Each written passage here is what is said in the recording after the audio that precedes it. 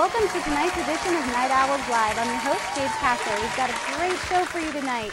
Disney has finally started filming the new Star Wars. Pretty exciting. I've always wanted to watch Star Wars, the musical. What should we expect? Maybe the literal version of A Whole New World? Who knows? But first, the MTV Movie Awards happened this weekend with categories like Best Scared-ish Performance and hashtag WTF Moment. We are in for one entertaining night. Our own Kyle Sugar has all the deets on that. Kyle? That's right, Gabe. The MTV Movie Awards were this weekend, and this year the always flashy night was hosted by Conan O'Brien. Now, many popcorn bucket statues were given out on the red carpet, but the bigger awards were presented on stage. Channing Tatum won the Trailblazer Award for his expansive career as a younger actor, and Mark Wahlberg was given the Generation Award to celebrate his lifetime of success. Though, with his starring role in Transformers this summer, it's safe to say he isn't going anywhere anytime soon. MTV award shows are known for their shocking moments, and one that really has people talking this week came from Seth Rogen. While presenting the award for Best Kiss, the funny man made out with his own mother on stage. Seems that is one comedic family. And it wouldn't be MTV without a little music. Performances were given by 21 Pilots and Eminem and Rihanna, but the standout musical act of the night was Zed's medley from the Divergent soundtrack, which featured Ellie Goulding, Matthew Koma, and Miriam Bryant. That's your summary of the MTV Movie Awards. For more info and clips from the show, visit mtv.com. Back to you, Gabe. Seemed like a fun night, Kyle. Ever since Disney bought the beloved franchise Star Wars for roughly $4 billion, fans everywhere have been holding their breath, waiting for news on how Disney was going to revive this Space Odyssey classic. With J.J. Abrams in the director's chair, I don't think fans will be disappointed. The film is said to take place 3 decades after the 1983 Return of the Jedi, and Disney chairman Alan Horn released recently that filming has already begun. The cast is still a work in progress, but from what has been released so far, I think it's safe to exhale and let Disney do its work. Kyle Sugar has some information on that new cast. Kyle. Well, Gabe, that's the thing. It's still a lot of guessing at this point. Ever since Disney announced a 7th film in the franchise, they've been very secretive about it. As you said, we know that Episode 7 will take place 35 years after the original trilogy, pretty much keeping it in real time as a sequel. Fans were very pleased to hear that Carrie Fisher, Harrison Ford, and Mark Hamill are at least expected to make cameos as their iconic characters. But supposedly, this film will focus on the main trio's children. So far, the only confirmed casting of the younger generation is that of Girls' Adam Driver as the villain character. A few other names, such as Michael B. Jordan and recent Oscar winner Lupita Nyong'o, have been thrown around, but the studio says they're looking to cast relatively unknown actors, so who knows? The release date is coming in December of next year, though, and filming has already started in London, so hopefully we'll hear some more concrete details soon. Until then, the producers are telling fans, patience you must have. Back to you, Gabe. Those are some interesting faces. I can't wait to see the rest of the cast. Speaking of interesting faces, Jess Bogey is on the scene today to ask people how they feel about the iconic Darth getting a Mickey Mouse reboot. Jess?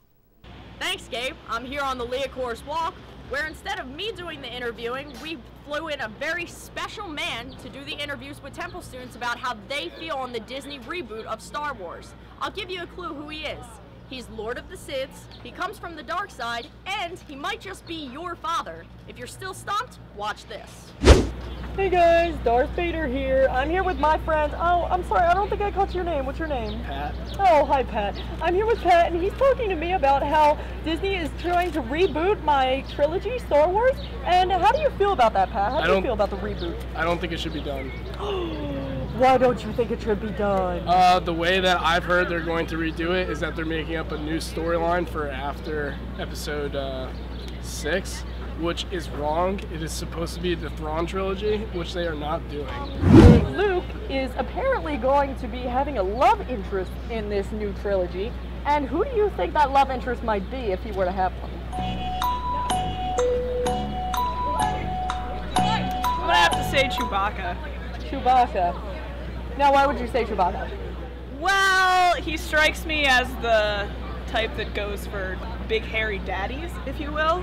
Okay, okay. Now, I've had thoughts of my own. I mean, I know my son and daughter are brother and sister. They're twins, and they found that out later, even though they already kissed in one of the previous movies, which was kind of weird. And in the poster, she's like... Exactly, and she's just standing, like, dangerously close to him. So I have this theory that Disney might, accentuate more of that and try to do a Luke Leia romance, like a flowers in the attic, get your brother off your sister. It's just so weird. What do you think? Do you think that could happen? Like a crossover between Flowers in the Attic and Disney? Exactly. So do you feel like you would see the movie in 2015 when it comes out? I mean, yeah, I'm gonna see it. Will I like it? Probably not. Would you be more likely to see it if I was in it, just to see my beautiful black face? Yeah, might as well. Oh, stop that. Stop. You're just too much.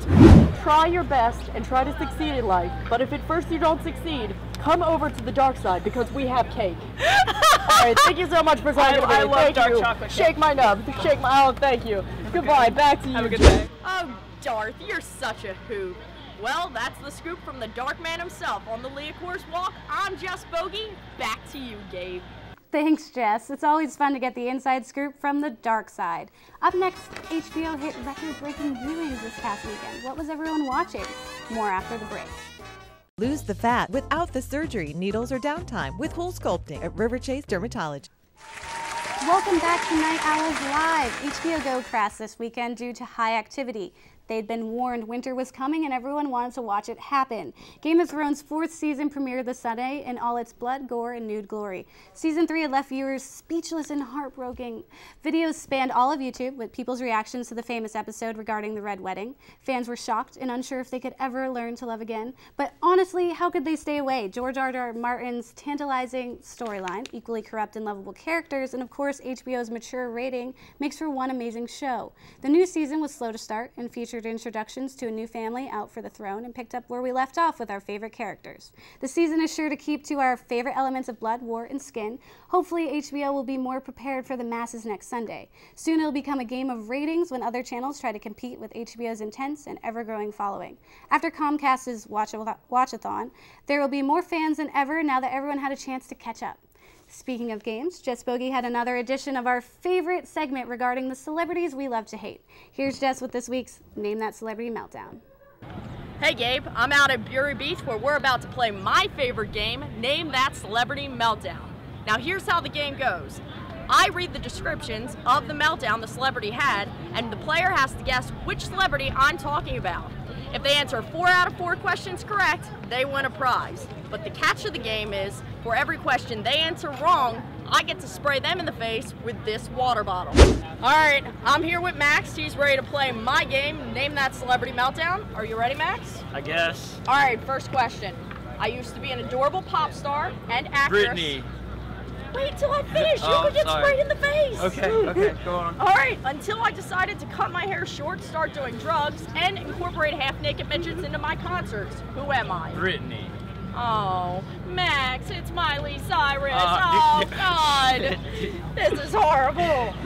I sent girls wild with my cute face, but the fame got to my head, and now I'm known as the singer who spits in people's faces, smokes weed, and drives over 100 miles an hour on back roads.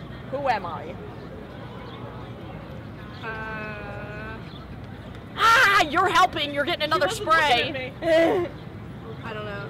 Justin Bieber. He has my birthday. Wah, wah, wah. I went on an F-bomb filled rant for 4.5 minutes on the set of Terminator Salvation because the director of photography distracted me while I was acting out a scene.